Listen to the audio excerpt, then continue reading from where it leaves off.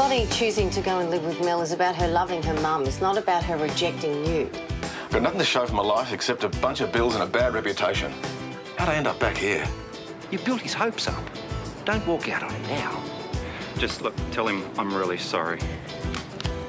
What would we have to do to take Jet on permanently? Look, can we meet after your shift? I'm here till close. All right, well, meet me on the beach first thing in the morning. Trust me, it's going to be fine. Yeah. Yeah.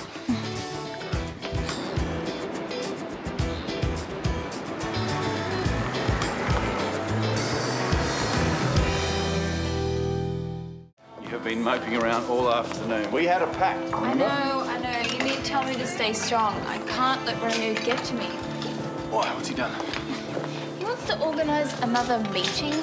The fact that I have been ignoring him for a week hasn't sunk in. It would really be so hard that you guys just can't be honest and put the cards on the table, you know? Look, I know that we should sort our stuff out, but I'm finally remembering what it's like to actually have control over my life. Yeah, I know how that feels. Exactly, okay? It's not rocket science. If you can understand that, then why can't he?